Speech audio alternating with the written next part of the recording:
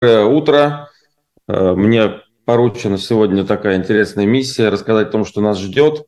Мы, конечно, будущего не знаем, но мне придется сегодня вот немножко, наверное, пованговать. И даже не потому, что я буду предсказывать, а потому что я настолько рано сегодня встал в связи с разницей во времени, что до сих пор еще глаза я не открыл. Поэтому, собственно, то, что я буду говорить, будет такое, что-то такое, не знаю, туманное, но посмотрим, как оно реализуется в итоге. Итак, первое, что мне кажется, что будет в будущем, первый постулат – это высокопоточная оксигенотерапия через назальные канюли, которая вошла в нашу практику примерно с 2015 года. Она заменит обычный кислород в палатах интенсивной терапии, наверное, даже в палатах обычных. Мы, наверное, через какое-то время больше не увидим наших обычных этих барбуляторов, этих вот баночек, которые дают не очень хороший поток кислорода, которые дают не очень высокую фракцию кислорода, которые дают достаточно сухую смесь и холодную, пациенту некомфортную.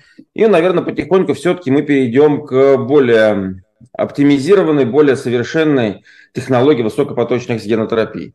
Ну, какие преимущества высокопоточной оксигенотерапии? Первое, соответствует потоку пациента на вдохе, чего не дает наш с вами обычный кислород. Мы помним, что поток пациента, поток человека даже обычного на вдохе, там примерно 40 литров в минуту, наши кислородные банки дают 15.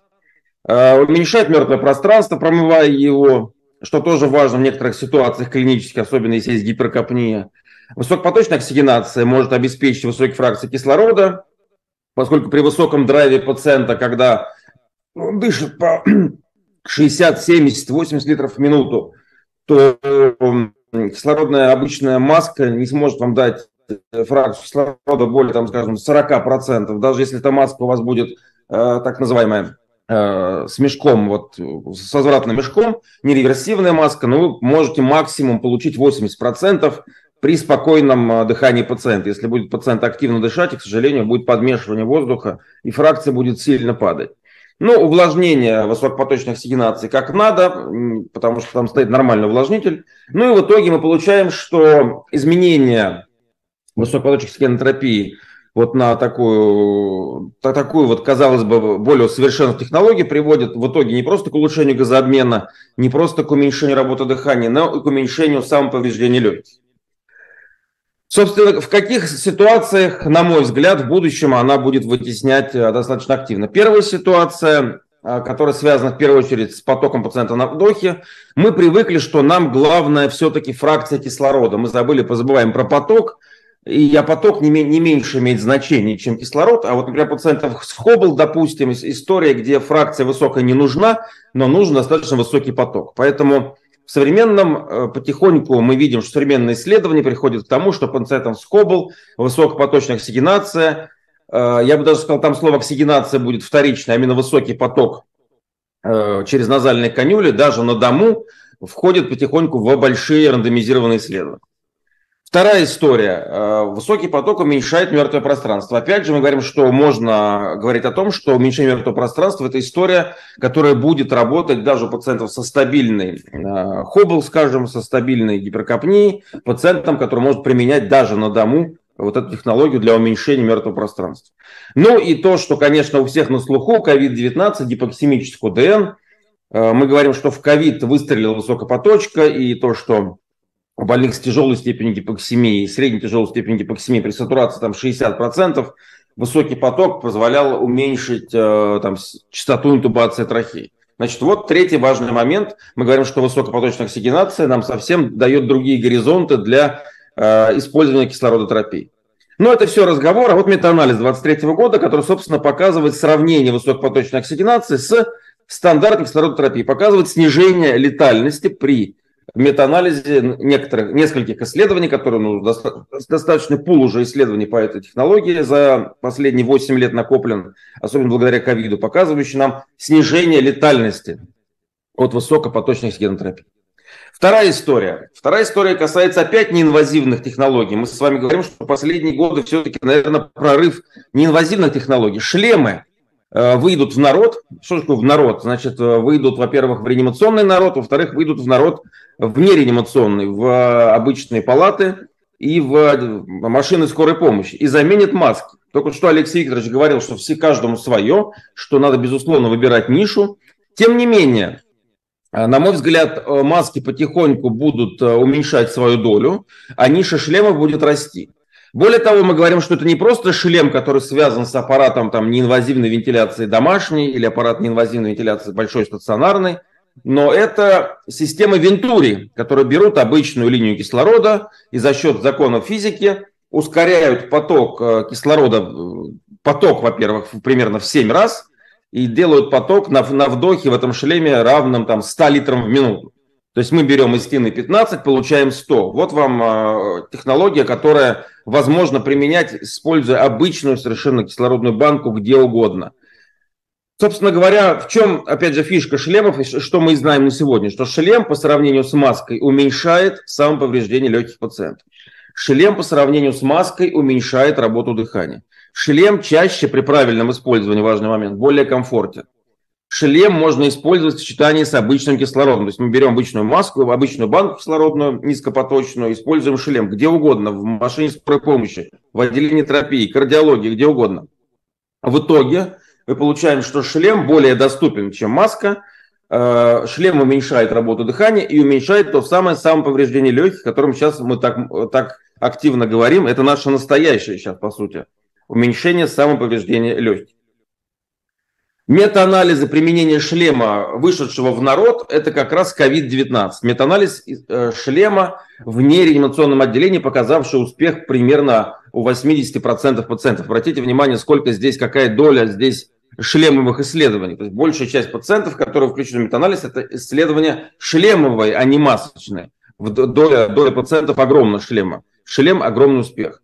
Ну и рандомизированное исследование, сравнивающее шлем с высокопоточной оксигенацией при COVID-19, показавшее уменьшение частоты интубации трахеи на шлеме аж на 20% по сравнению с той самой только что расхваливаемой мной высокопоточной оксигенотерапией. Шлем снижал частоту интубации трахеи, и это важный аргумент в сторону шлема. Что метаанализы? Опять же, метаанализ 2023 года показывает нам, что шлемовая вентиляция неинвазивная по сравнению с масочной вентиляцией неинвазивной, будь то режим B-Level или режим CPAP, приводит к уменьшению летальности. Видите, что FM это не радиостанция, это фейс-маска, лицевая маска, FM B-Level, FM CPAP. Видим, что находится за вот этой вертикальной чертой, которая соответствует увеличению летальности. Значит, шлемы уменьшают летальность. Шлемовый CPAP, видите, еще лучше ситуация. Шлемовый CPAP гораздо в большей степени уменьшает летальность, нежели масочные методы неинвазивной вентиляции легких. Очень важная история. Шлемы показали себя в метаанализах как снижающая летальность. Следующий важный момент, о чем говорил Алексей Викторович, о синхронии. Мы говорили раньше, о синхронии, аппарат не синхронен, пациент с вентилятором, ну и бог с ним. Казалось бы, дали какую-то седацию. Выясняется, что асинхрония возможно даже на фоне миоплегии. Что у пациента с миоплегией возникают асинхронии по не очень понятным механизмам, какие-то рефлексы, о которых мы говорить сегодня не будем, механизмы. И вот в итоге этих асинхроний даже при миоплегии возникает диафрагмальная дисфункция. То есть если пациент не синхронен с аппаратом, у него начинает атрофироваться диафрагма, и это выходит потихоньку как один из ведущих факторов настройки респираторной поддержки. Современные исследования, которые примерно начались, я так думаю, с 2008 года, когда показали, что асинхрония более 10% ассоциирована с увеличением длительности вентиляции легких, с увеличением частоты интубации трахеи, даже летальности. А исследования последующие, примерно с 2014 года, показывают нам, что асинхрония приводит к повреждению диафрагмы. И с 2014 года появляется новый термин – вентилятор ассоциированной диафрагмальной дисфункции. Собственно, все, что сейчас идет, текущие исследования, во многом это исследования как раз касающиеся проблем диафрагмы, проблем оценки диафрагмальной дисфункции, проблем оценки, в том числе биопсии диафрагмы при разных асинхрониях. Собственно говоря, текущие исследования – это в первую очередь эпидемиология синхроний. Не просто пациент не синхронен, а когда, в какой момент дыхательного цикла, как это все выглядит, на что это влияет с точки зрения морфологии диафрагмы, функция диафрагмы, биопсии диафрагмы, на исход пациента. Морфология, биомеханика при различных типах синхронии, биомеханика легких, насколько это повреждение диафрагмы влияет на распределение газа в легких, соответственно, повреждение легочной ткани, вызванное асинхронией. Ну и в итоге то, что мы видим на сегодняшний день касаемо развития технологий, это попытка улучшить синхронизацию пациента-вентилятора созданием режимов, которые как раз убирают асинхронии. Режимы типа PAF+, NAVA, триггирование, специальные методы триггирования, скажем, для неинвазивной вентиляции, триггирование по методу теневого потока, непривычного нам. Это все история будущего. В какую сторону пойдет наше улучшение синхронизации пациента и вентилятора. Ну вот будущее. Какое будущее все-таки ждет нас по синхронии? Режим вентиляции, скорее всего, будет настроен с учетом асинхронии и вентилятор индуцированной диафрагмальной дисфункции. Возможно, я буду опять же ванговать, возможно, что у нас с вами будет в стандартную вентиляцию легких включена мониторинг электромиограммы диафрагмы, чтобы понять вообще, что же происходит с диафрагмой. На сегодняшний день появились исследования, которые, в общем-то, ничего нового, как всегда забытое старое, это электрическая стимуляция диафрагмы. Исследования идут, поэтому посмотрим, чем закончится дело. Возможно, что у нас будет часть пациентов, которые будут вентилироваться совсем по-другому, у которых триггирование будет за счет электрической стимуляции диафрагмы. И, собственно, инициация вдоха будет совсем другой. Ну и в итоге, на самом деле, мы говорим, что будущее вентиляции легких – это индивидуализация параметров респираторной поддержки на основе не просто онлайн-мониторинга газообмена, который, в общем-то, мы сейчас можем капнографию сделать, мы сейчас можем сделать пульсоксиметрию и даже зациклить это все в обратную связь, но это и мониторинг вентилятора ассоциированного повреждения легких, мониторинг самоповреждения легких пациентов, мониторинг повреждения диафрагмы.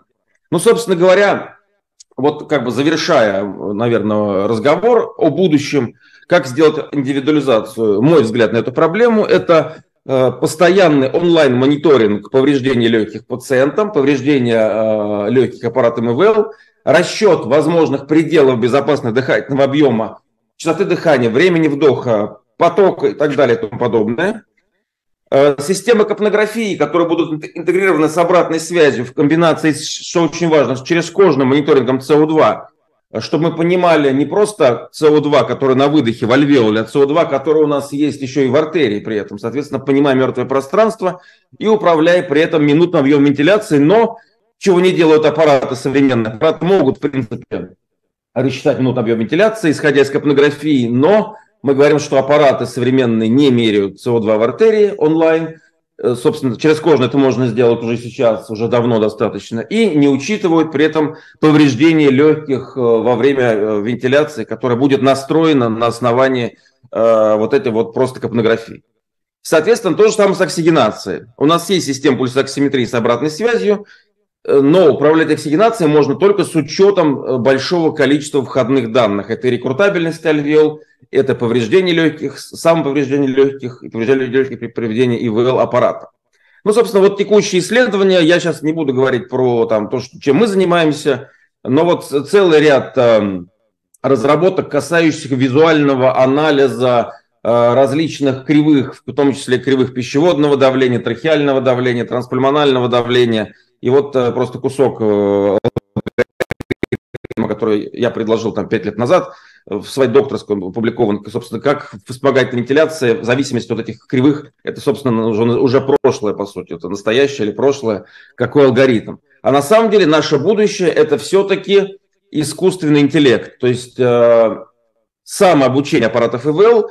Аппараты ИВЛ будут сами учиться на основании полученных данных из больших исследований рандомизированных и сами выдавать правильный алгоритм, как